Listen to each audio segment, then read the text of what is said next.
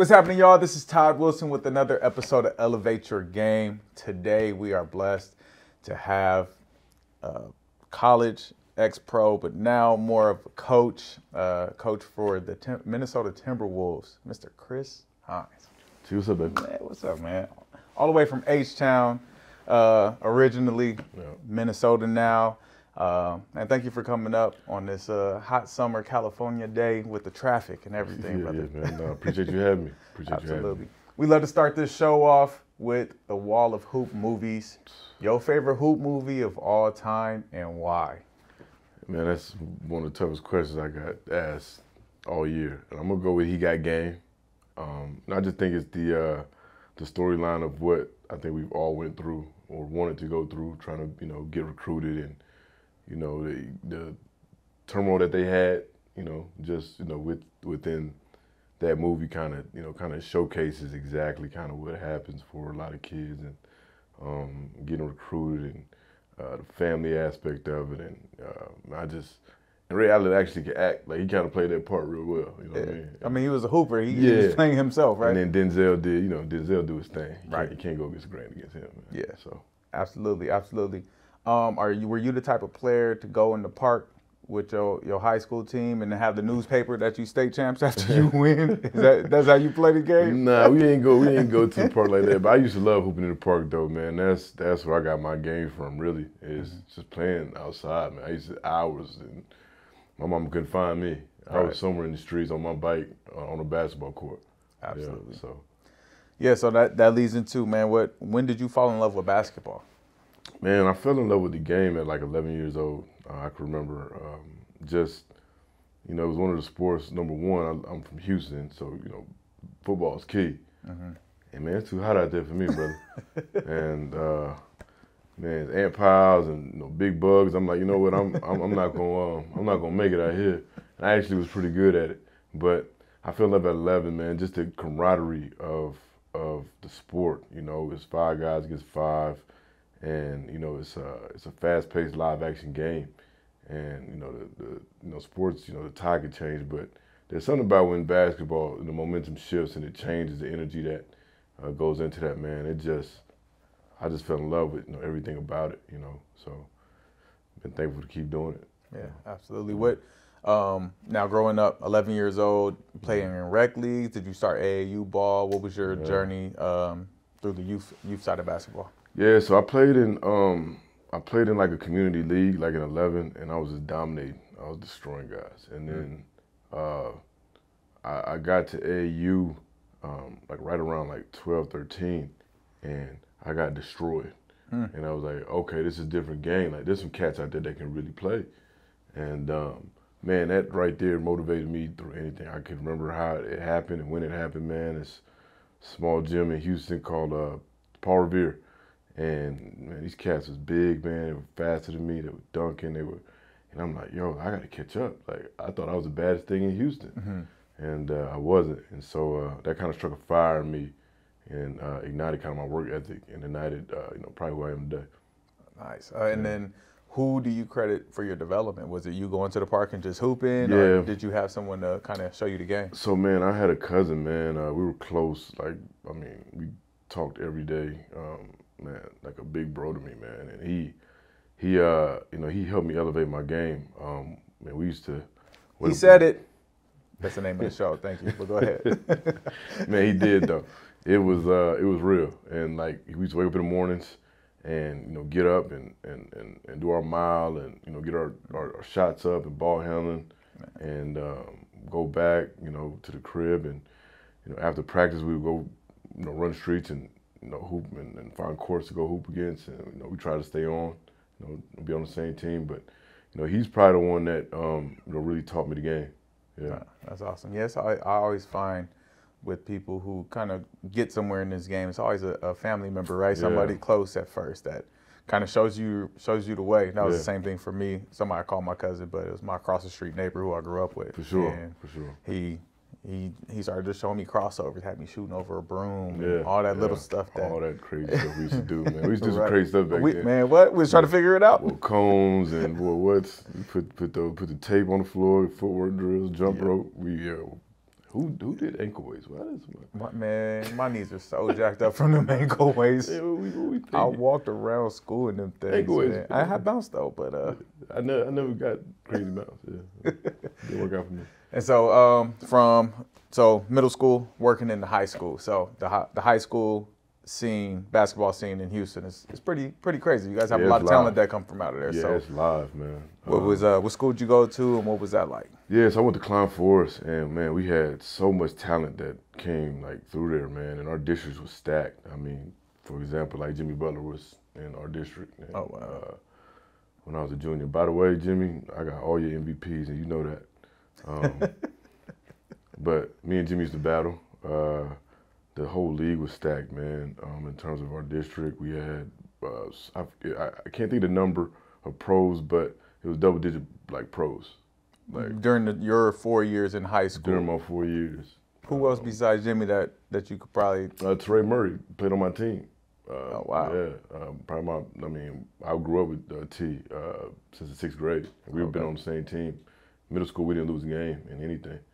Like football, basketball, track, all the big ones. We didn't lose anything until we got to high school. And he went to the league, played for the Knicks. Now he's working for the 76ers. And yeah, so we my freshman year, that's when I kind of got a lot of pub. I actually committed my freshman year. Oh, really? Yeah, to Utah. So I was top ranked. Was playing 17s. And then by my senior year, we had 5 D1s on the team. Went to state and we lost. So yeah, man, high school was fun. Man. I had a blast. Man, so okay, we got to go back to this. You committed your freshman year. What made you commit to Utah so early? Yeah, so when I was in the 8th grade, I got a scholarship to Texas A&M for football, and like I didn't want to do it. My middle school coach was like, "You're insane. Like, what are you doing?" And I started getting like all these calls, man, of like late night calls, and hit my mom up and stuff like that. And I was like, man, I don't want to go through this process. Like, I just want to commit and get it out the way. And my coach came and watched. He actually came to watch another player, Dimitri Goodson, who played at Gonzaga and he played at NFL. Good dude. And then somebody said, hey, there's a guard over there next door. It's pretty good too. And so he came and watched me. And the dude offered me that day. Watch one. Who was your coach? Coach Boylan, Jim Boylan. Jim Boylan, yeah. Yeah. So we've heard a lot of stuff about Jim, and he came in there and offered me, man, on the spot. And I said, anybody watch me play one time, and thinks highly of me like that, why not? Wow. Yeah. Man, that's awesome to hear that somebody believed in you. You committed on the spot, and also that he was able to stay there for 4 years as a college coach. Nowadays with the coaching carousel, right? He didn't stay there for 4. Oh. Yeah, it got kind of, dude, my college career wasn't pretty, man. Okay. Oh, yeah, it was rough. Okay, so there's some caveat to maybe committing that early as well. Yeah. Maybe what I wanted to get to, it kind of took pressure off you as far as performance though in high school, right? Yeah, it did. The weight of me trying to figure out what school I wanted to go to. In my senior year, I almost decommitted just because I was getting so many calls like, man, like, some of my dream schools were hitting me up. But I just didn't have it in me to decommit to somebody. Yeah. But it did take a lot of weight off me because all I had to do was hoop and just try to win. You know what I'm saying? My legacy was to win a state, chip, and I didn't. Obviously, we didn't get there, but yeah, it was a lot of weight off me. Man, that's crazy. And then so, did you even have to play AAU while you were in high school? Then you just did the hoop. Nah, for sure. I want all the smoke. I wanted to see who the best guys were. I wanted to play against the best guys. Yeah, I was ultra competitive, man. I had a list on my wall, like, I'm marking off guys. I got him, I gave him 30. So that was my thing, man. I was just ultra competitive. So that's dope. That's dope, man. Who'd you play for AAU, and what was the scene like? Then? Houston Select. Select. So it was us in the hoops. I know you know Houston Hoops. Yep. I heard them. Houston Select was an Adidas team. Houston Hoops was a Nike's team. Right. And so we used to just go back and forth, man. I had some great teammates, like I said, man. Like Dexter Pittman, D. Reed, Trey Murray, Demetri Goodson, Tremaine. These guys all were big time athletes, man. So when we got together, man, we were hell. Man. Yeah. What was it that you think was so different about your game that you had college offers as a freshman? What did you bring that Boylan came in and was like, he got it? Yeah, man, I competed, man. I played hard. I played hard, man. I tried to lock you up, and I could score the ball, easy. But then I could also, like demand the game. I think he saw that. Just, I remember him saying, like, I never seen somebody dive on the floor and pick up. Like, I want to win that bad. You know what I'm saying? And then pick up full when I want to pick up full, and then score 7 points in a row. Where's that tenacity come from? Do you think that dog, or you just the competitiveness? Is it siblings? How you grew up? What is that? Yeah, it's my family, man. My father, man, he's one of them dudes who's always hard on me about winning in everything, and just not sports. He wasn't a big sports guy, but he was about winning. And then, man, just I was always a runt with like my cousin stuff, so they were bigger than me, and he's you know how it is. You're the little guy. They're gonna knock you around and beat you up, stuff like that. But man, ultimately, man, it just came from really, man, just I hate the thing about do you love to win or hate to lose thing. Man, the bottom line is you want to win. Like that's it. I don't know about anything else. Like just go get it. So that's just kind of how I was raised and bred. Man, that's dope. Yeah. That's dope. That's I didn't know that part about just being offered that early, accepting that early, and then so transitioning to college. So Boylan was there when you first entered college. Yeah. So Boylan was there when I first entered college, my freshman year. I got hurt off season, and I think they have a study on my ankle, man. They got the worst ankle sprain in the history of Utah sports. Like I tore every ligament in my ankle, so I couldn't walk for like 2 months. I couldn't put any weight on or anything like that. I had a boot or walk around with back then we didn't have the little wheel thing. We had the crutches, so man, that's how I got swole. Quick. With the crutches. Man, what? Just walk around that campus where that was hell. But Jim Boy was there my freshman year, got hurt, red-shirted. Then came back that redshirt freshman year, played, and then Jim got let go within my sophomore year, I believe, going into my junior. And Larry Kostoviak came, and that's when we kind of switched to the Pac-12. That was the first year we switched to the Pac-12, and man, we got our head beat in, boy. It was bad. We were getting killed. The transition. But I mean, I love the Pac-12 though. So I played in 3 different conferences, and Pac-12 is my favorite out of the conferences. And man, I love the Pac-12. I wish I would have stayed in the Pac-12. But then after that, Larry wanted to go a different way, and still love Coach, man, to death. He's a good dude too as well. And went to Drake University, and then played at Drake for a year, and then 2 knee surgeries at Drake kind of, that's when my, career started kind of trickling down. Man, were those, so we always talk about this. I deal with it with some of my kids who are in college now, man. Yeah. Training staffs and athletic, training and rehab in college. Yeah. Man, what's that like? Is it different at every school? Yeah. And do you believe that they can do better? For sure. Yeah, I don't know how it is now. Obviously I've been out for a minute of college, but back then, man, we were a little bit more old school back then. Put some ice hat on it and let's go. Right now we have all this Timberwolves right now, and this technology is insane.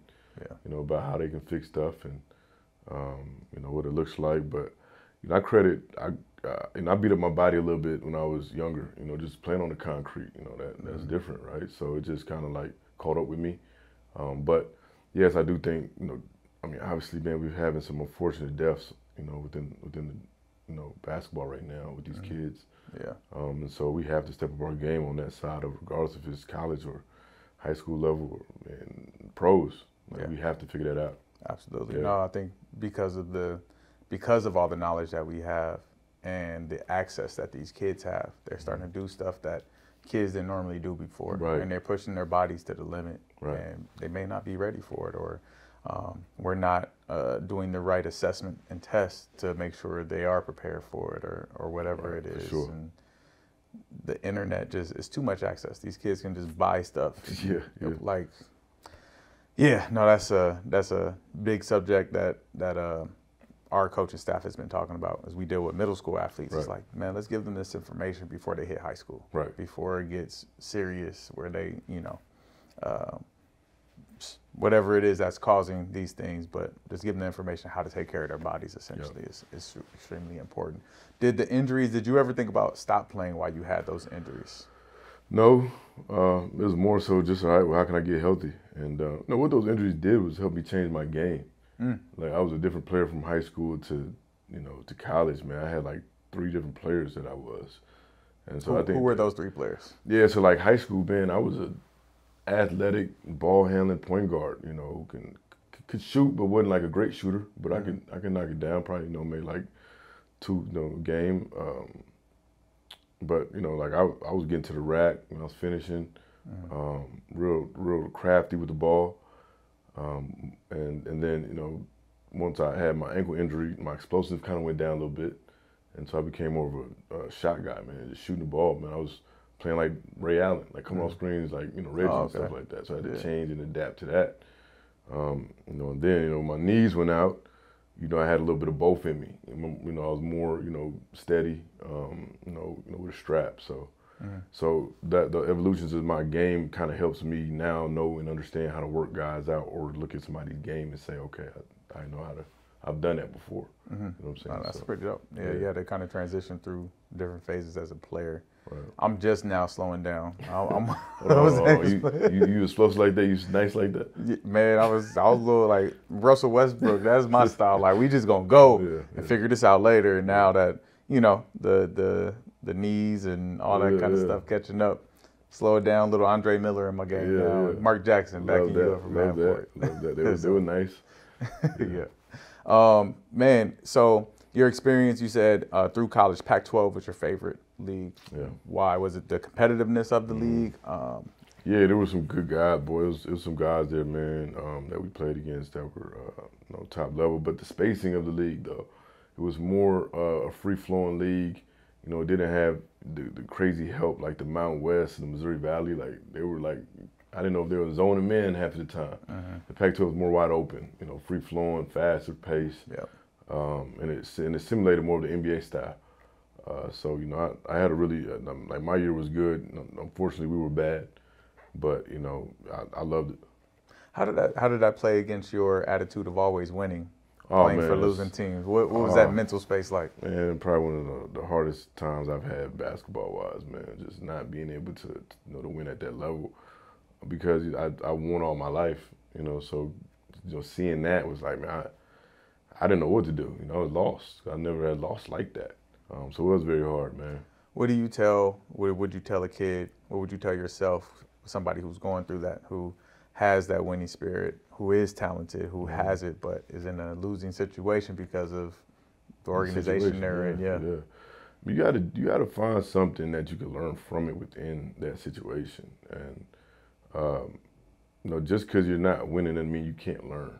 And I think that's kind of where we have to grow, even within the sport of basketball. Yeah, losses, it sucks, but you have to learn why you're losing.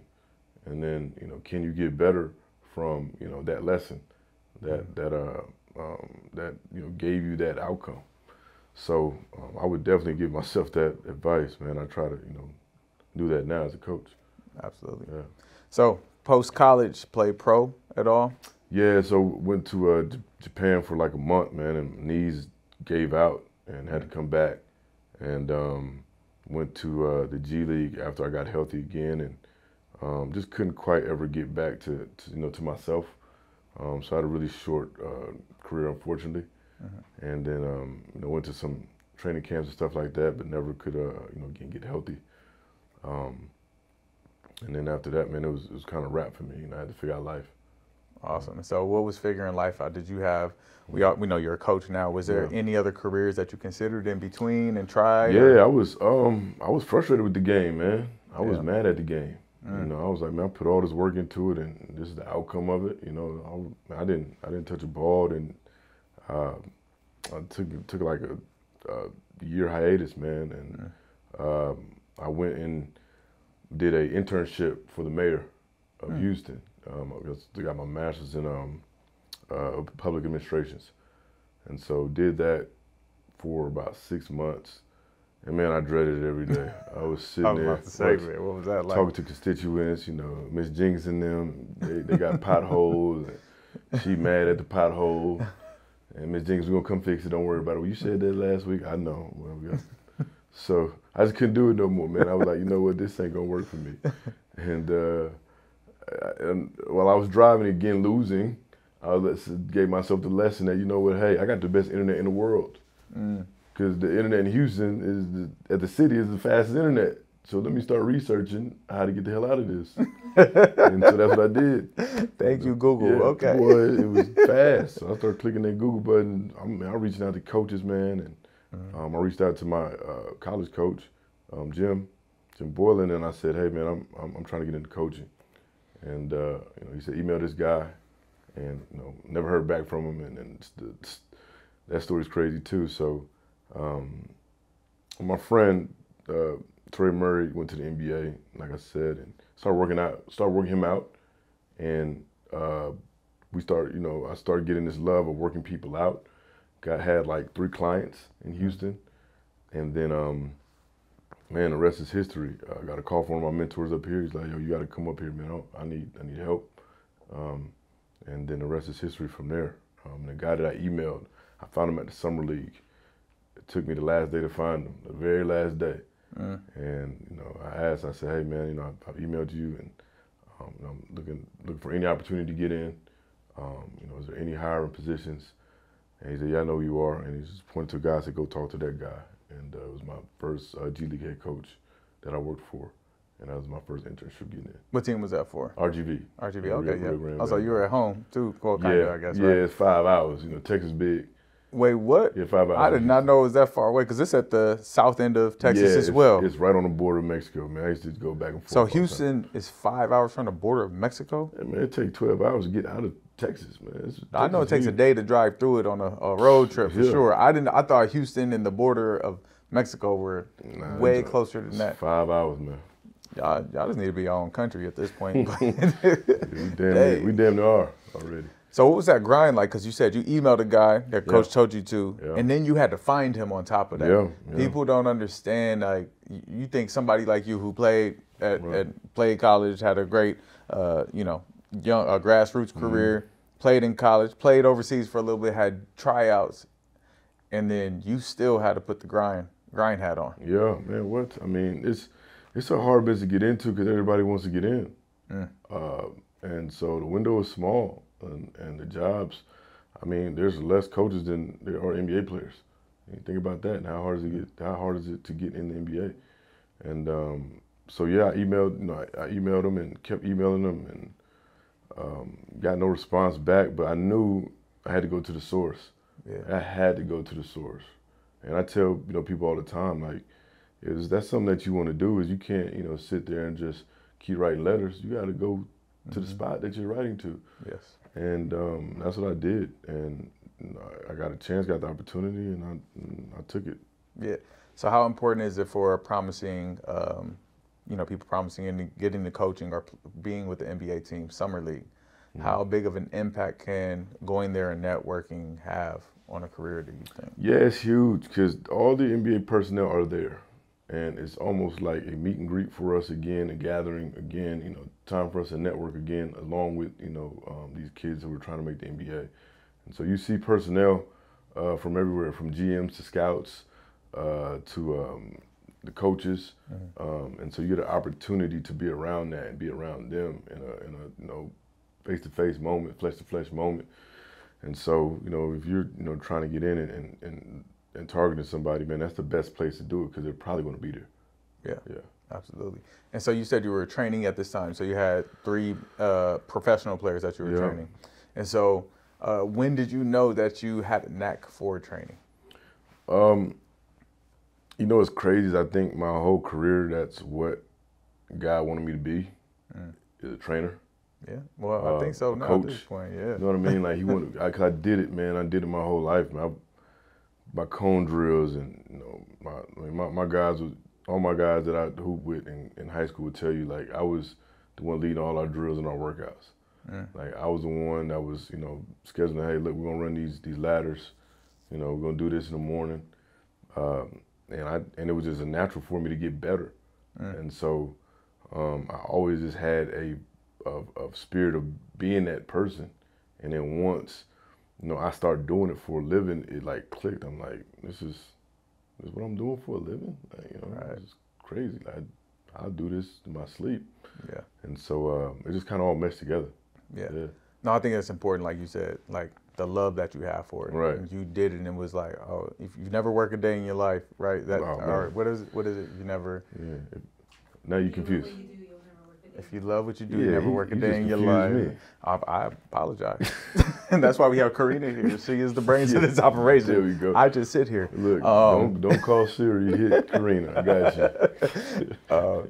And so that's important because we just came back from the clinic. The Phil Candy clinic put on a coaches clinic certification, and we were just discussing.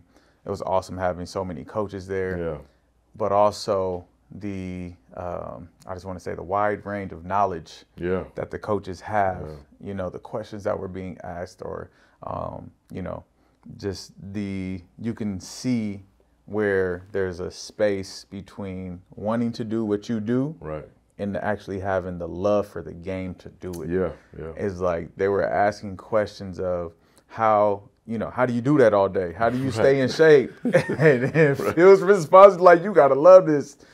You gotta love it. You gotta love it. Dude, I mean, when I say you gotta love, you literally have to be, you know, invested in it. Yes. Like, it's not a professional where it's like you can turn it on, turn it off.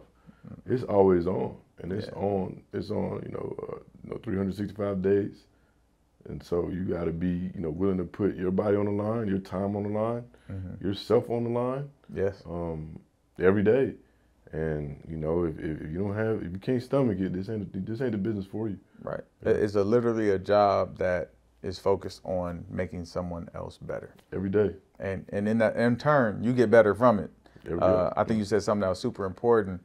I stopped lifting weights. When I do the pre-draft process, I don't lift. Right. Because I'm moving humans. Yes. And so you don't really got to lift. Hey, I don't have to go lift weights. I'm hitting bodies. Yes. You got a guy 230 pounds coming at you, and he's super fast. That's a little bit worse than lifting weights, brother. Right. I'm tell you right now, you get a hit from Anthony Edwards. Man, that's a little different than lifting weights. So, Trey Lyles, hit me one time, and I was like, first of all, hold on, Trey, you ain't like that. Listen, no, Trey's my boy. I love Trey. I love Trey. This man is a brick wall, man. He bumped me one time in the post. I was like, oh, why is my arm still hurt? It was crazy, and that's why I know I was like, okay, this is different. Now I got to protect myself first off, but also got to be prepared for. You almost have to be like NBA players are in elite shape, for sure. Like probably most in shape people, you know, of not gonna say of any sports, just professional athletes, right? Yeah. As a trainer, you have to be in almost better shape than them because you seeing 5, 6 of them in a day sometimes. Yeah, and not only that is, you know, if you're a good trainer, you know, and you have the shadow box on your feet, and you know, make this stuff, you know, realistic for these guys. You know, again, you have to put your body on the line physically, you know, when you do that stuff. And, you know, as you get more experience on it, you kind of know how to pace yourself within, you know, what drills and within your teaching. And so, you know, like you said, you grow like anything else, you know, kind of becomes easier. Yeah, so first entering the G League with RGB, what did you learn? What was different for you? How was it coming into this new career? Yeah, man, the G League, I tell everybody, man, it is one of the best educational coaching leagues in the world because you have to go through everything. They give you no resources. So, you know, you're sitting here, you're cutting up the film, you're doing laundry, you're writing reports, you're doing offense, maybe sometimes defense too. You know, you're doing the PD stuff. You're doing the player development for y'all that don't know basketball. I'm sorry, PD, Yep. player development. You're doing different scouts. So you get to have this wide range of perspective of the NBA and how it works in a very place where you have very limited resources. Yeah. So you have to figure out how to do it. So it taught me everything. It gave me my foundation in coaching. So awesome. So with that, what players were you working with then, and like, are they still in the league? What was that? Yeah. You know, like from a player development Right. and coaching perspective. So we had a kid. It was funny so I played against a guy who actually I coached him. Josh Smith, y'all know Josh. Oh yeah. Big Josh. So Big Josh was there. UCLA. Yes. Yeah. Big Josh. So Yeah. I played against him and coached him, which is wild to say. And then Will Cummings. Will Cummings is a really good pro now overseas, man. Has a lot of success over there. I think he was just recently in China. Chris Walker, who is probably has the longest tenure in G League history of being a guy of games played.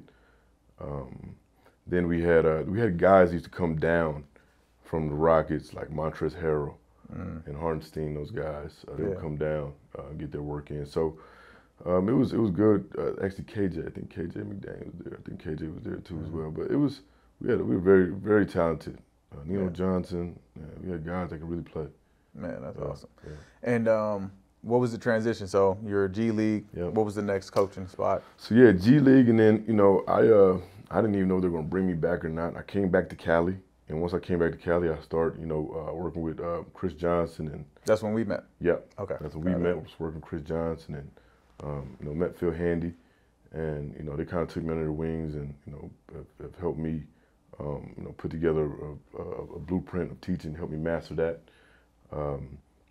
And then, with that, I was, just working in the summer, with teams, with players, and we were working out the China team. I don't know if you were there or not. The China team we were working out at that time. What year was this? This might be a year before we met, actually. Okay. We met the year When I came back from the China. D-Wade invite. Yeah, you were a coach in China. It was the year before you won the championship. Okay, gotcha. And then you were out there. Okay, and yeah. came back. So this is the year before that. Okay. Yeah, and so we had a Chinese team that we used to go and work out and put them through a whole summer practice and stuff like that. And they offered me a job to coach, and they were like, "Hey, would you want to be an assistant? We'll give you a tryout for a month." So I went to China over there for a month and ended up, staying for 3 years. Wow. So yeah. What's the difference? What was it like coaching? I know probably the money was better, right? Yeah, definitely in the G League for sure. Yeah. You get played scraps. The G League is a real grind. Like it People is don't a sacrifice. get it. The G League is a grind, brother. It is huge. All y'all coaches in the G League, y'all keep grinding out there, man. Yes. It's gonna pay off. Yep. Good. And then so going over to China, man, what made you stay out there for 3 years? What was it? It's not really what made me stay out there in China. It was part of my journey. You know what I mean? Like from year to year, I didn't know I was gonna come back. My first year, we had some good players there, Carlos Boozer and Sloan, D. Sloan, and went to the championship, lost in the championship. That coach got fired after that. Then they brought in a European coach, so I'm thinking, hey, I'm going too. Still got a call, they said come back. Out there in China, the coach doesn't necessarily control the team and the coaches. No. It is the straight ownership. Yeah, the owner, Yes. the owner, he is the GM, he is everything. Yes. And they will cut your head off. They will. Yep, and so I'm thinking my head's gonna get cut off, and it didn't. And so they brought me back, European coach. We didn't have a really good year that year. Kind of was, scrambling to, figure out our, who we were as a team. And then the next year, my first coach that got fired came back, got rehired. For the same team. Yeah, for the same team. It's China. They're a little different over there. Yeah. So coach with him, and then we won a championship over there. Nice. And what Americans did you have Americans oh on the man, team? it was stacked. It Who'd was you have? stacked. We had so it was crazy. This is kind of how, I want to say I want to take this light, but I think I changed the game over there in China. Okay.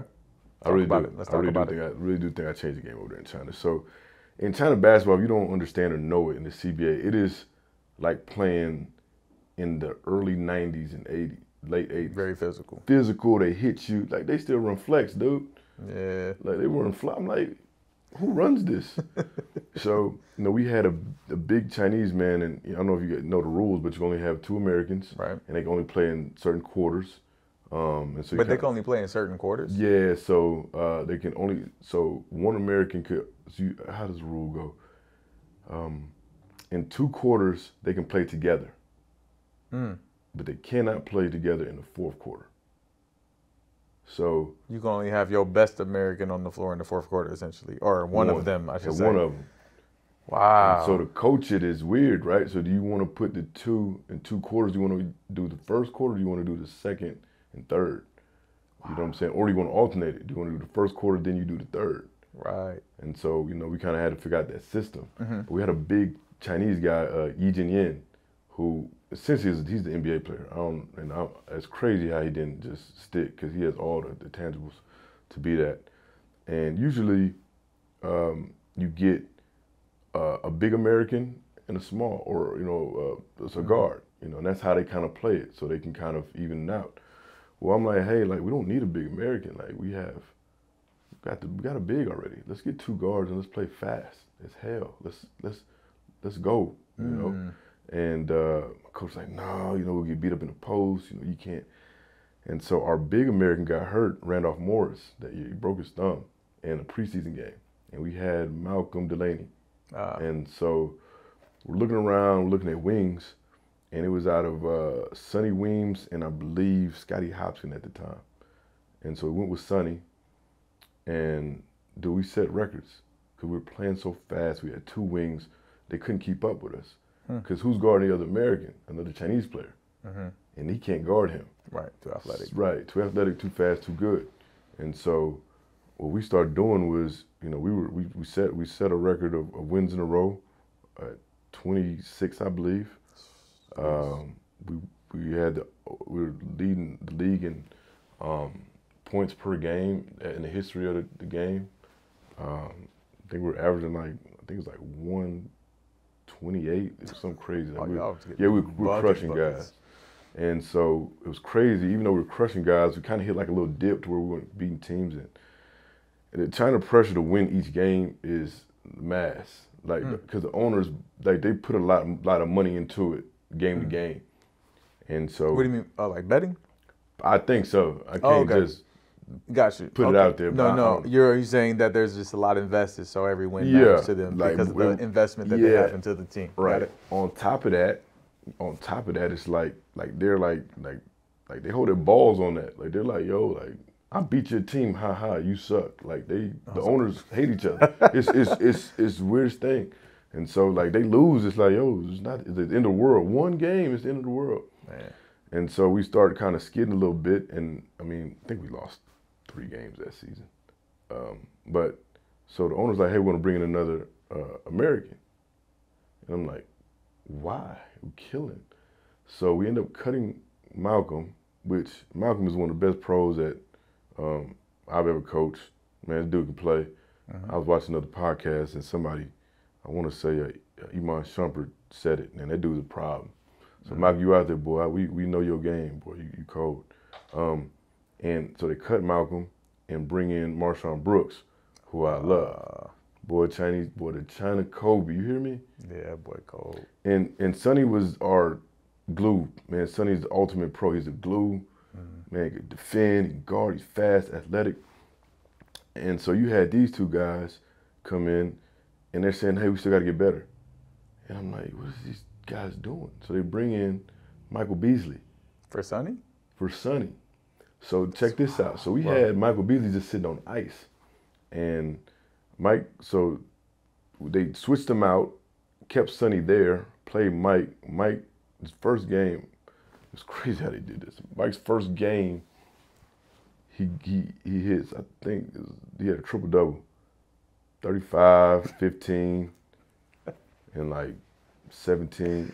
I tell people all the time, because when you work with Mike, I see you work with Mike at the gym. I said, by far the most offensively talented player that I've seen one-on-one, like, it's crazy, man. I've been in the gym with the most talented players in the world. I'm not going to list them off.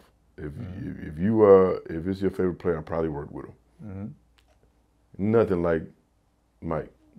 Nothing like Mike. Left hand, right hand, shoot it, handle it, ones, problem. Bigger than you think. Hands is massive. Yeah. Touch at the rim. I mean, the dude was incredible. Mm-hmm. And he played one game, killed it, got sick the next game. We brought Sonny back. Okay. And I think when we brought Sonny back, I think we broke a record again. We had like 160 something points. And so the staff was like, hey, listen, let's ride with this team to win it all. And if it gets shaky, we got Mike on ice. And so Mike just stayed there, played one game, and we won the championship. Right. Yeah. Mike was the highest paid player in the world. He played one game, man, I think like 1.5 or something like that. It's crazy. They won game for 1.5 million. Yeah. And didn't play. He was fine because he was getting paid? He just kept him on ice, man. He was just chilling up there. Now, he wanted to play. Right. He was frustrated that he didn't play, man. Mm-hmm. Man, that dude let him play. He's still hooping now, killing. Yeah. And he's still in China? No, he's just, man, I think he's in Miami, still playing, man, just out there hooping, staying in shape. Yeah. I hope he gets another opportunity because dude can really hoop. Yeah. But yeah, man, that year was crazy. It taught me so much too, just on how to adjust. The crazy thing about China and what it taught me was because you work with an interpreter. Mm-hmm. And so you're talking to the interpreter, tell the interpreter to tell him what to do. And then you look at the interpreter, you saying he's not doing it. So are you messing up, or is he just not smart? Because I don't know what's going on here. Do you understand the words that are coming out my mouth? Yeah, for real, literally. And you think, man, it's funny you say that quote because the interpreter's name was you. So when I asked him, it's just like the movie. Hour, yeah. I said, man, what's your name? You. I said, man, my name is Chris. What's yours? You. I said, hey, man, you gonna stop playing with me, man.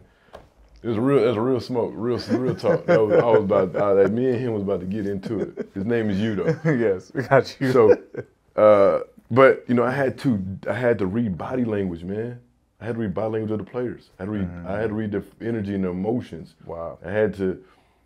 I couldn't communicate with them verbally. I have to look it up and translate Google and all that, and you hear, oh, okay, yeah, I could, but dang. I had to read the room, and that gave me so much, man. There's no better education than just going and doing something like that, man. Yeah. So it helped me out a lot. No, that's awesome. I worked with 2 Chinese teams. Yeah. They came over here. I wasn't over there, and that language barrier, just as far as how to tell them basketball stuff in Mandarin is crazy because the way they translate words that we say are just so different. And the one thing I knew, I was like, man, they just gonna work hard. Chayo. Yeah. Means light a fire. Jayo. Yeah, that's I remember that. But man, that's dope, man, because you got a different perspective than a lot of coaches have, just with the communication and being able to also be a part of a kind of a GM in a way, right? Putting these teams together and understanding rotations, which I know Phil Jackson was huge on. You read his books, like, hey, how we rotate players and which players are going against the second unit, and understanding that stuff. Kind of earlier in your coaching career. This is your 2nd, 3rd, 4th year coaching. Yeah. And you won a championship too. So you get back to the winning part of your life. What would that feel like after college? I got to see in color again. I was seeing black and white for a while, but yeah. So it was good, man. That was a great time, man. In my life of winning that championship with those guys too. Nice. What team was that, by the way? Dongguan Tigers. Dongguan Tigers. Okay.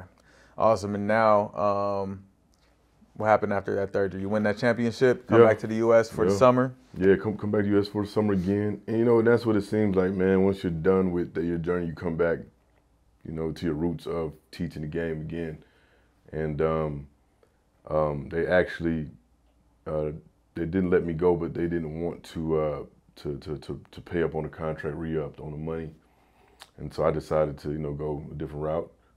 After winning the championship? Yeah, I was supposed to be usually like, hey, look, like, I want to pay you for winning the championship, like, and it just didn't work out. And, and what's interesting about that is, and this is just the business side of it, but they found the formula. They got the winning formula, and now they didn't need me.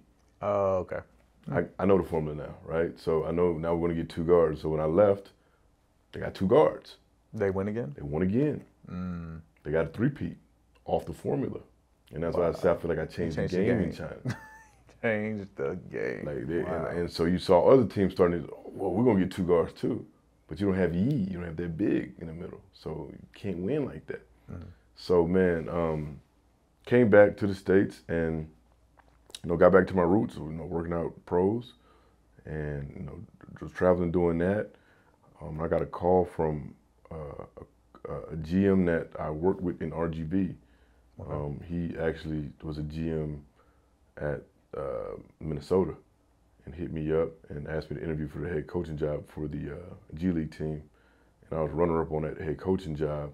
And so he asked me would I want to be the associate head coach there. And I said, why not? So it was my opportunity to get in the NBA and see the system, again, from a different perspective and actually being ready for it. Nice. So that was in 2020. Yeah, 2019, 2020. Yep. 2019, 2020. Yep. Your first year, so associate head coach of a G League team. You were more into player development. Now you're over here in this coaching realm. Yeah. When did you figure out, like, hey, I'm not a player developer. I actually want to coach. And the thing about it, if you're a really good player development coach, you should know how to coach. Yes. It's that simple because they're hand in hand. You got to build this player to be a good player within a system. And that's some of the, and I watch some of the summer guys work out, and it's like, hey, like when the hell is that guy gonna do that move? Yeah. Hey, he ain't doing step backs. He passing to that guy who make $250 million, and he gotta be ready to play smart off the ball and do stuff. So obviously you want to give the guy more tools and baggage of the game, but it's a collective unit, man. It's player development is coaching. Yes. Vice versa, and you putting it together, and so. I knew I wanted to coach as I was, doing it. I'm like, this is coaching. Like, you got to be able to read, you got to be able to react, and put in different offenses and philosophies. Again, even when I was in China, they didn't see some of the stuff, like, they didn't know what, like, splits were. Hit at the elbow, corner splits, coming off DH. Like, they were like, what type of system is this? And so I've always loved the X and O's about it, and getting our best players in a position to succeed. It's always been something that I've loved. And it fit perfectly for me. So your first year as the associate head coach for the Timberwolves G League team. Who were some of the players that you worked with, and how is that experience different from what you experienced in China? Oh man, this one warms my heart because there's still players that I keep in touch with. Sam Newman-Beck was a coach. He's a really good coach, man. Shout out Sam. Who's the head coach, him and Dev Smith. And so what we did together there was special, even though we didn't win like we wanted to. But we put, man, if I had to count, Nas Reed, Jordan McLaughlin, Jalen Noel, Keelan Martin, Jared Vanderbilt, Amari Smith, these guys touched the NBA and still in it, playing well. Nas has got this dope contract. J Max on the team, and he's one of the best second string point guards in the league. When he gets going, and Vanderbilt about to get paid next year. Yeah. So it's so humbling to see that and be a part of the journey and help grow that. For these guys, trying to make the NBA and did. Yeah. So. That's awesome. And then, so that next year, did you stay with the G League? Did you move up? How was that transition? Yeah. And what's that process like for somebody who's in the G League to make it to the NBA Yeah, team? it was a really weird year because that's when COVID hit and the world kind of stopped. So we never finished the G League season. I never finished one, as crazy as that sounds. Oh, wow. So yeah, like I was in it for a couple of months, man, and the world stopped, and I was on this like two-way contract to where I was a G League assistant getting paid as that, but I was farmed into the Minnesota team, so I would go up there and be with the team in training camp and stuff like that. So the transition was I was always in the league, kind of, if that makes sense. Yeah. Yeah. So that. Very weird. I think it was weird for everybody at that time, man. What was happening in the world. So yeah, and then so moving up. So after COVID, post COVID, what happened then?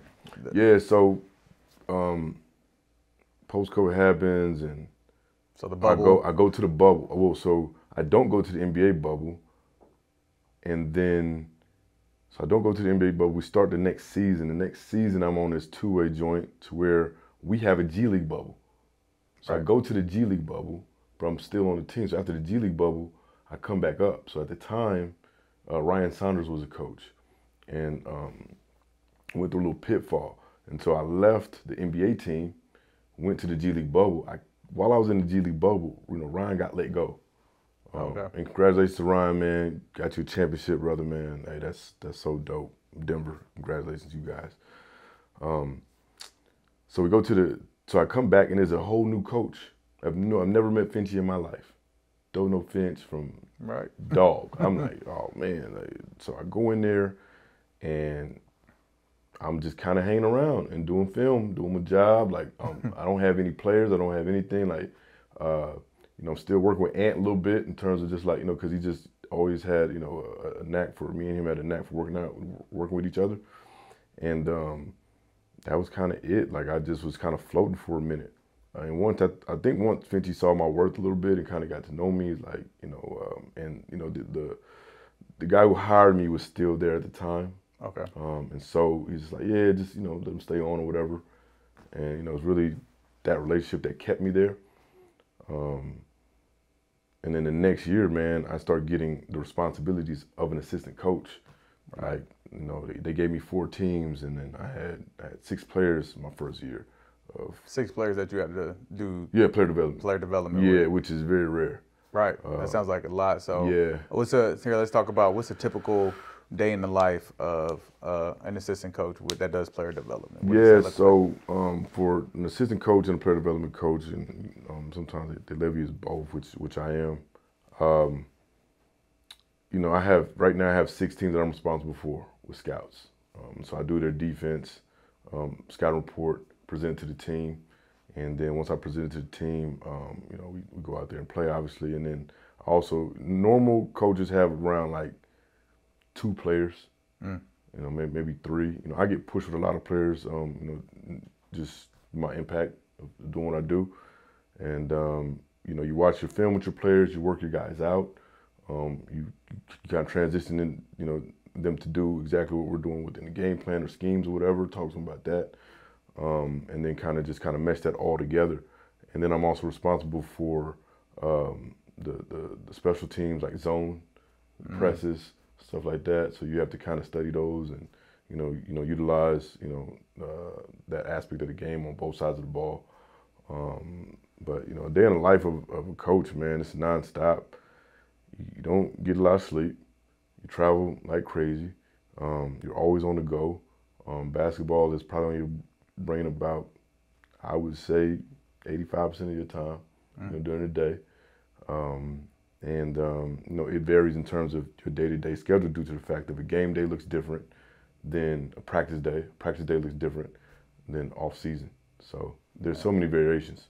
Yeah. No, I think we kind of discussed this earlier is, maintaining relationships with having that position as an assistant coach and finding somebody who's understanding as a spouse or girlfriend or whatever it is,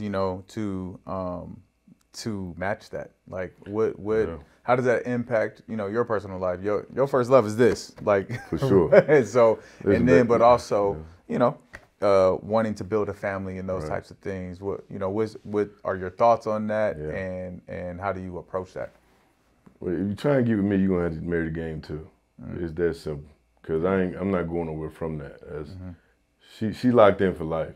I don't know if you saw PB's Pat Bev. His he said something. I don't know if it was in his podcast or whatever. Man, I see the clip, but he said something along the lines of the basketball is always going to be there for me.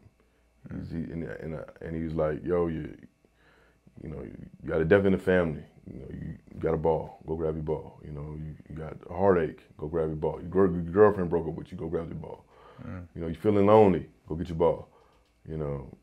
Life happens, go get your ball. Your ball is always there. Like having that basketball, man, is something special to me. I think real hoopers it is. Yeah. Because you can always have that outlet with that basketball, man, and the love of the game. And it gave me everything. So you can't take that. And when you're a spouse or somebody that's coming into my life, you have to accept that. Yeah. And then unfortunately, my time is limited. I have to, do my job, and my job requires me traveling. My job requires me, doing film studies. My job requires me having emotions after wins or losses. Mm-hmm. You know what I mean? So, that person has to be really special and to understand that. And man, it is tough, but I've seen it, happen and be successful. But like I said, I think it's like 50% of the coaches I've met, man, they're single, and wow. if not, they're with their family and they figured out a system that works, for the coach and the wife. No, I think it's important you talk about that system. That comes down to communication. Man, what? Yeah. Expectations or no expectations being set more so. So, no, man, I always just thought about that. Yeah. Like, that's why I never wanted to be a college assistant coach. Yeah, it's real. It's the same grind. And I'm like, man, I can't do that. Like, because for me, and so I'm saying this for people who want to do what you do, right, but have, a different situation where the family is there and they want to spend more time with the family, or a spouse or somebody who doesn't understand the type of work that you do or that they want to do, is that, hey, you got to count your costs. You got to really see what this life is about, wanting to be a part of the NBA. And I think it's not just as a coach, but any part of the NBA, it's, it is a committed position to where you have to find somebody to balance that, or you're going to have to find a different job. It's taxing. It's taxing. Yeah, for sure. No, so hats off to you for your commitment to the game, and hats off to whoever this man's wife gonna be, who's gonna commit to the game too. You know what I mean? Like, good luck, man. Awesome, man. So you've been blessed to, it's always cool, man. I heard Phil Handy, when he did the All the Smoke, he was just talking about how he fell into these situations where Kobe, Kawhi, LeBron, Kyrie, where he was, coaching good players, some all-time players. And, you're in a position where you work with Anthony Edwards, an up-and-coming superstar, in our eyes. The money they pay him shows him that he's a superstar, at least, What's your experience like taking somebody with that much talent and honing in on their craft, and what attributes does he have that allows you to, help him continue to develop his game? Yeah, and it's true what Phil said, man. I fall into working with Ant. At first, he wasn't, my guy. What they say in terms of the PD side of it. But then, you start kind of seeing the growth and kind of loving, how we work together. And working with guys like that at that level, they're already talented. Okay, so. You have to, but, they haven't mastered the game yet fully. And so there's always room to grow. And again, the ball gives you that energy of you can't master it. So, you have to grow within areas. And, he's a worker. And so, like, we would wake up early in the morning, get his work in, come back to practice, he gets his work in again. After practice, he shoots. And he had and when I first started working with him, he hit me and told me, hey, man, and I want to work with you. And, I said, all right, cool. Meet me in the gym and let's talk. I said, meet me in the gym and I'll see you soon, because he hit me up through text. I said, meet me in the gym. So I drive up there and he fully in his practice gear ready waiting on me. And I'm like, no, we ain't working out. We're going to talk. We're going to talk. And so I asked him, man, I said, what do you want out of this game? Like, you want money? Like, that's fine. Like, I'm cool with that. You just want to get better, get money, that's fine. You want to win a championship? That looks different. Like, what do you want out of this game? And that dude said it, man. He said, I want to be the best shooting guard to ever play the game. And I said, hold on now, listen. The best player to ever play the game was a shooting guard, right? And he was like, yeah. Sorry, who's the best player to play the game as a shooting guard? Come on, listen. I have to ask you. Let's not do this, man. I have to ask you. You know who the best player to ever play the game is. For me? Nah, come on, we ain't gonna do this right here. We have to, because we may be on the same page, we may not be. There's two shooting guards that people talk about all the time. Yeah, and I know where I'm at. LA, look, I love y'all, but we know Jordan's best. Oh, okay, all right. Okay, cool. Oh, man, we can breathe again. All right, bro. All right, okay. Man, making sure. All right, and cool. There's no due disrespect to Kobe and Bron. I love both of y'all. Yeah, no, absolutely. Kobe my heart, and Bron I've worked with and known, so respect. Amen. Love. But Jordan is the best to ever play the game. And so, anyway, that's what he said, man. And when he said that, I said, we got to put the work in to be that then. And that's going to probably be the work that we don't know what that looks like. Because guess what? We've never been the best in the world. And so we continue to strive and build that as we do, today. And, it's little nuances. The first year was just cleaning everything up for him. Yeah.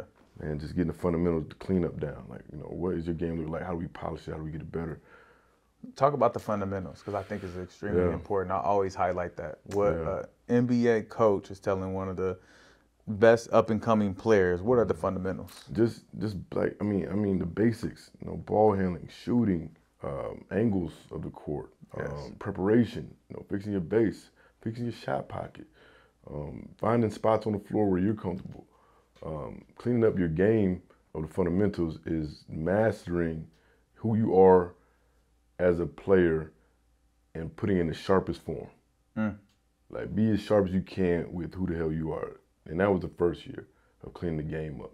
The second year was adding things. So now we can add stuff because now we have a foundational base of different Euro finishes and skip steps. And, this year right now, you're probably going to see him post up a little bit more, playing off two. You probably might see him in the mid-range more than he should be, but he's polished that up now. And like last year we wanted him to get to the rim at extreme rate, and he did that. We still got to clean that up and make that, using his body better. Use his body better, finding different angles, different type of finishes. So, there's a progression, and I think, you can't do everything at once. I tell players all the time, especially at that level and that caliber, when you add something, make sure the thing previously is finished. Don't add on your game and the other part ain't finished, bro. Master it.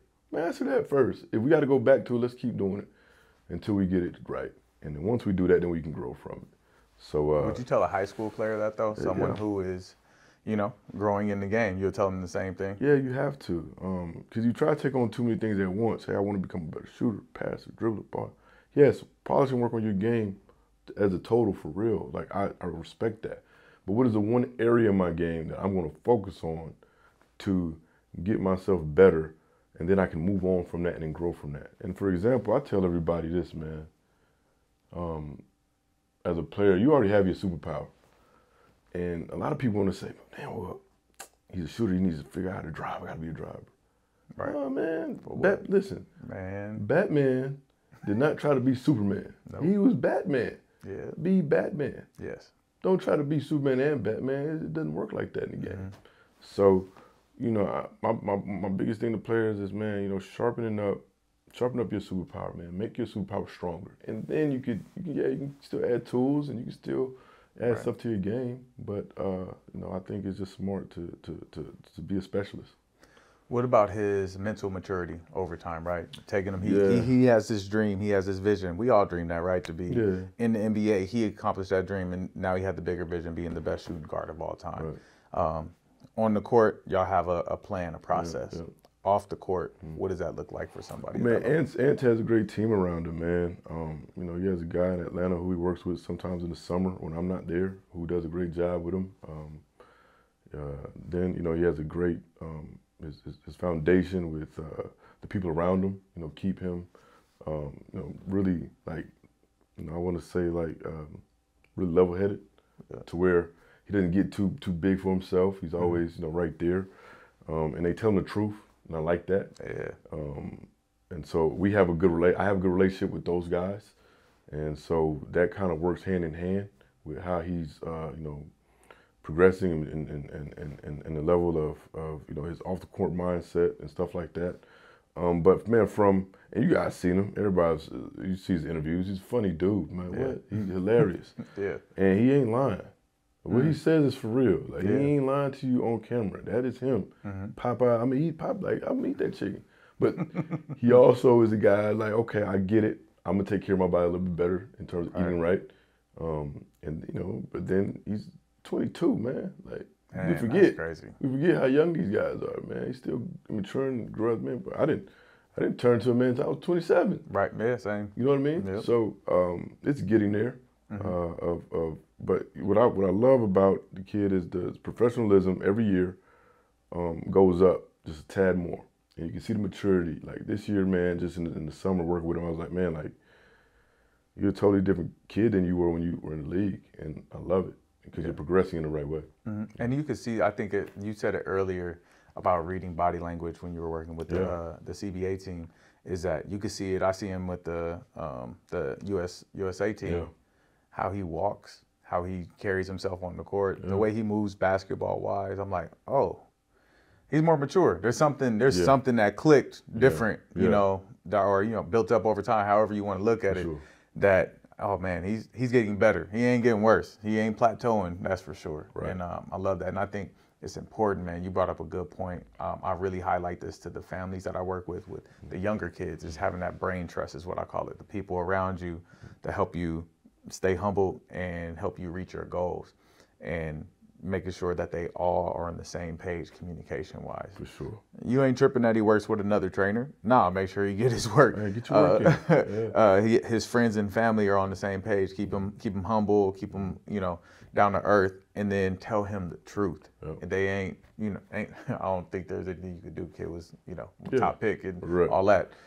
Now it's like, hey, keep going and keeping those right people around you. And if there's somebody in his circle who is not like that, all them other people gonna tell you about it and get them out of that circle most likely. For sure. And so I think that's super important to have that brain trust around you. Yeah, it's the heart of these guys, man, of what they are going to be and what they're going to become, right? Like you said, man, he has a guy that he works with half and half in the summer. I'm with him half of the time. You know, Key's with him half of the time. But me and Key are on the same page. Yeah. And dude, guess what? Dude tired of hearing my voice sometimes. I see him every day. Yeah. I work with him every day, you know, during the season and in the summertime. So it's like, I want you to go experience somebody.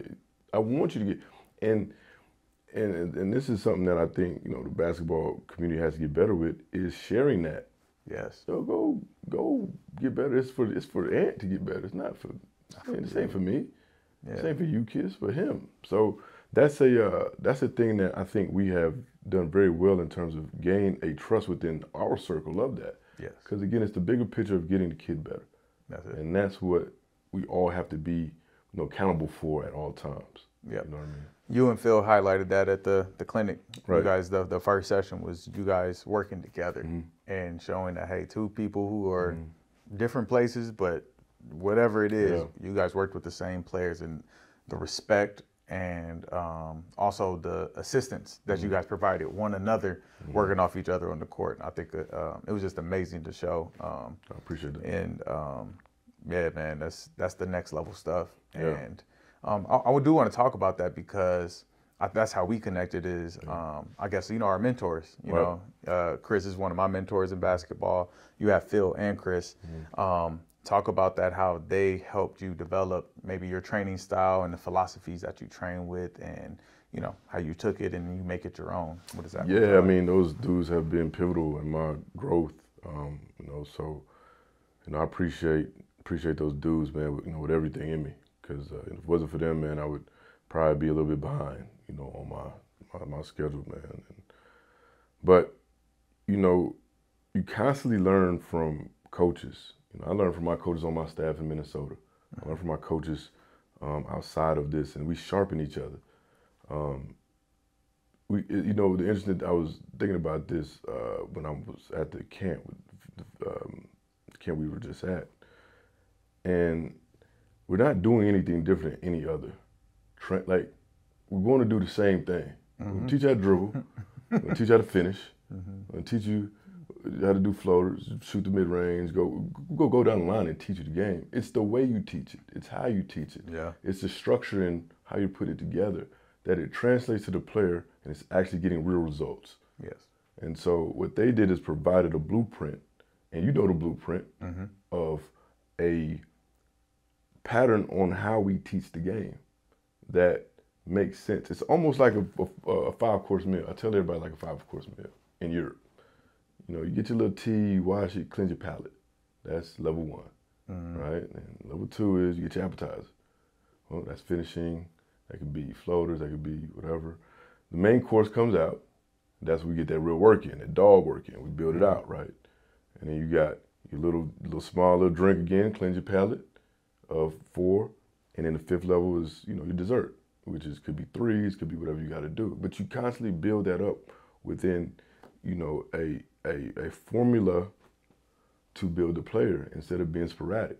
Yes. I've seen, P, you've seen it too. Hey, they go from ball handling to shooting threes. Well, hold on, we forgot a whole space in the floor. Mm-hmm. We ain't worked out in. Like, what's going on? And so, like, again, the blueprint of formula has never had me lost. It's like a file cabinet, man. I just pull the file out. I can go into any setting, right, and run a session. Easy. Like, I have no fear of, like, hey, you got 200 kids, bet.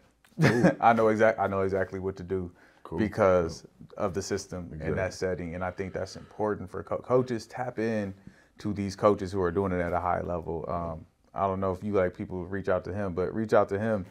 Reach out to Phil, reach out to Chris, reach out to, there's a bunch of trainers out there who are doing it the right way, who have systems you could just subscribe to, man. It costs you a little bit of money to get a lot of information. Agreed.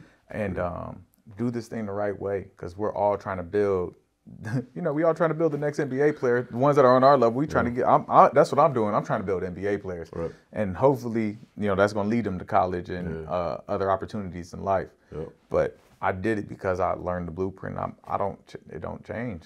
It has not changed. And on to that, T, man, one of the things, man, that we have to really be cognizant about is, like, we're the staples of it. The coaches are. If we don't know how to do it, how do we expect the players to become better? Yeah. I think right now America is behind in the system now. The world is caught up. I mean, the top 5 best players in the NBA, if we could just list them, they're European or not from our country. Jokic, Luka, Embiid, Giannis, that's 4 guys right there who are just, you could say, you could arguably top 5, or for sure. Where are we? And it's our feeder system of how we're teaching and training these guys. We're not playing outside anymore. You don't see kids outside playing. You see kids in the gym training now. So that means we have to elevate our level of training. So now we can get back to where it's not even playing field again. Yeah. Yeah. No, man, that's a word for y'all. It's real talk. What you're saying about that is, I think, super important for us to hear. Just coming together as a community. I think this is what this platform is for. Yeah. Is so the people who are trying to make an impact on this game hear from the ones who are who have experience in this game and are developing the top level of talent. But also, I got guys who run club teams coming to this and how they're having success with developing players. And at the end of the day, yes, this is the driver, but at the end of the day, it's about developing people. Sure. Developing people. Absolutely. I know you talk about being a lot, right? Your B is kind of just that word. Yeah. If you talk about that a little bit and what that means to your life. Yeah, man, I live off of it. The word be is the beginning of so many beautiful words. Point. So you're becoming all the time, right? You have to believe. You can't belittle yourself. Like, there's so many powerful words in that one word, because it's a constant form of evolving. So I use it and I live by it when I teach. I use it and I live by it every day for myself. I use it and I live by it, with my family. And so I think it's something that you can hold on and a reminder of things that, that's not only important to you, but it's a constant reminder of pushing forward within a positive way. Yeah. Yeah. So. No, awesome, man. I appreciate that. I remember when you first explained that to me a few years ago, man. Your posts always have that reminder of it. And it's like, man, that's dope how the impact of words. Sure. Something so small of B, 2 letters B-E, but are the root of everything else that you do and can make that impact. So, man, we're gonna move to the next segment of our program here. Our show, excuse me, y'all. My Rushmore, okay? Your Mount Rushmore. And you know what? He wanted to change it up today. We're gonna do the top 4 foods What's your Mount Rushmore foods, man? Mount Rushmore of food. So you talk to me first. What's your... Nah. I want to influence you, man. All right. Yeah, you ain't gonna influence me, man. I'm a simple dude, man. I like me some. All right, my top 4: shrimp enchiladas. Okay. It's not in any order, but they would still be number 1. Put them up there. Shrimp enchiladas. Man, donuts. I ain't gonna front. They're my weakness. You got an inner fat boy in you. I got an inner fat boy in me, man. I go and hoop right after I eat them every time, but I gotta have a donut every. My pops used to get us donuts right before the barbershop growing up, and so it's like literally every Saturday or Sunday I'm in there with the donut shop. Eat that donut, okay? Yeah. About to get a donut after this. Number 3, sushi. Okay. Albacore. Yeah. Spicy albacore, preferably, or albacore belly. Yeah. That's my fancy side, I want to say, with the sushi. And number 4, man, my wife makes this dish, so I don't eat chicken anymore. Okay. Just digestive restrictions for my life, but she made this chicken dish. Yeah. Low key, the reason I married her. She puts a little burrata on it, a little sauce, and she used to cook it all the time. And then I proposed to her. And then she only cooked it on my birthday. Is she smart? Yeah, she called me. She called me. I love you, babe. Right, and if I could ever eat chicken again, I love that, man. It's a smart woman right there. Yeah. What you got? Man, well, I've been all over the world eating. I love Caribbean food, man. Caribbean food is rice and peas, and jerk chicken. Oh boy, oxtail. You get all that right there. Okay. I'm doing that. I'm from the South. So I'm gonna say a mixture of like the Southern cuisine, the soul food, with some barbecue in there. You know what I mean? Mm-hmm. A little cookout at the crib. Yep. Got to do that. I'm starting to do this. I'm starting to get into this Italian phase right now. Like, man, really? Yeah, I'm loving this Italian food right now. Okay. Man. So for some reason, I'm cooking a lot of pastas and I'm like, what is this? I don't even eat pasta. You drinking wine at the same time too? Oh, it's a must. Oh, there you go. See, that's what it is. That's a must.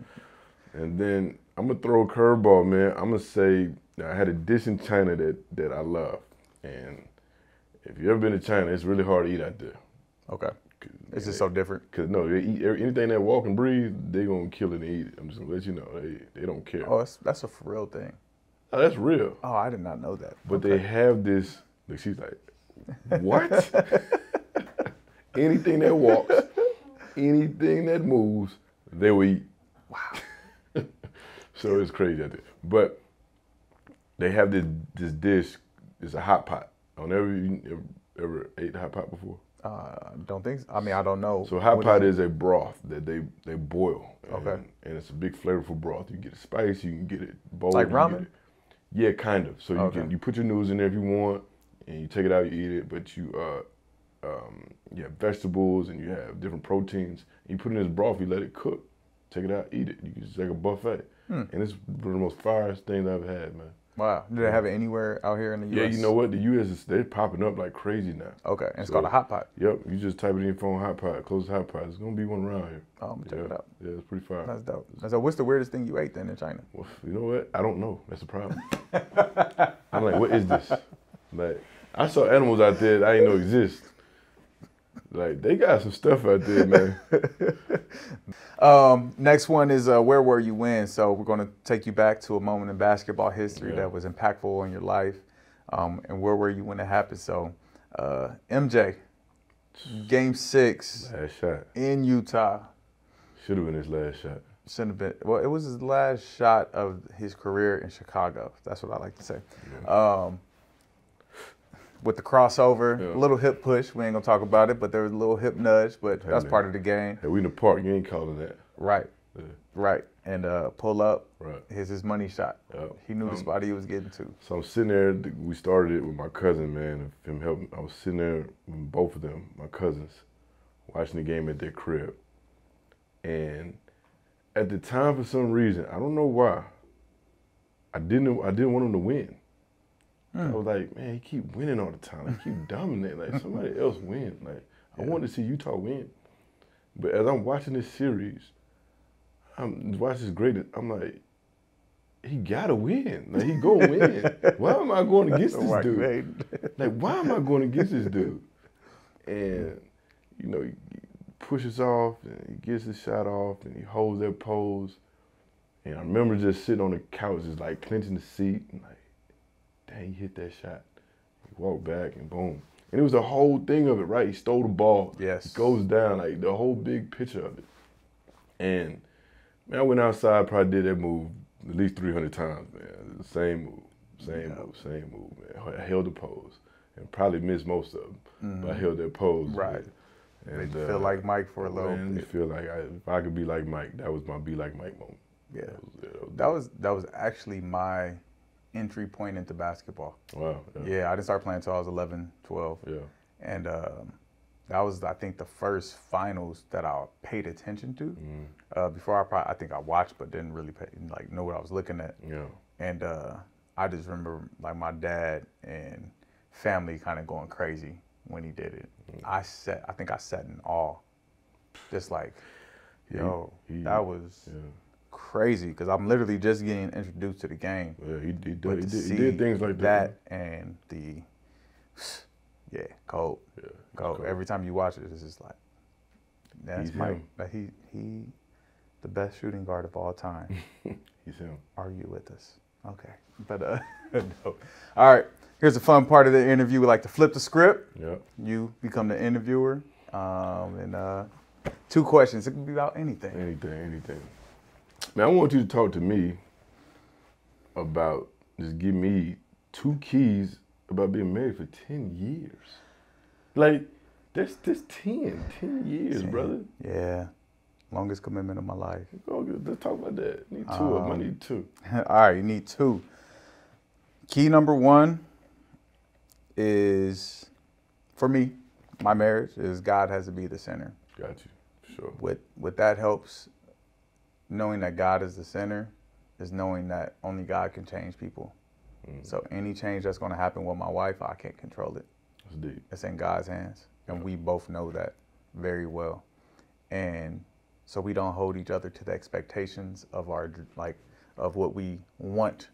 It's not. It's who she is. This is who I am. And if God's going to change us, because if both of us keep God first and surrender to Him, God's going to continue to develop us and change us. Love that. And so that's number 1, is just keeping God first, so we can have the correct expectations for one another, which that leads into a whole lot. Like, most divorces happen because expectations are not being fulfilled. Right. Number 2 is, if I had to give you the best 2, man, we don't argue. I ain't gonna lie, we just don't argue.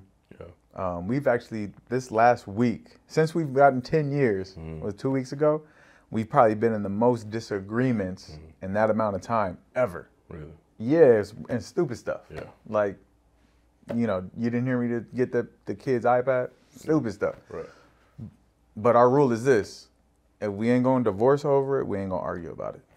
Period. Love that. So we have nothing to talk about. There's nothing to argue about. Right. We have disagreements, and how we communicate with one another during those disagreements are very good. She's a very gentle and quiet person, unless you make her mad. But she's very gentle. Like, and it takes a lot to make her mad. Right. She's just very, very gentle. And I'm very direct, abrasive, kind of when I talk, just kind of how I was raised. And so I'm very aware of how I speak to her. Yeah. I take a deep breath before I talk. And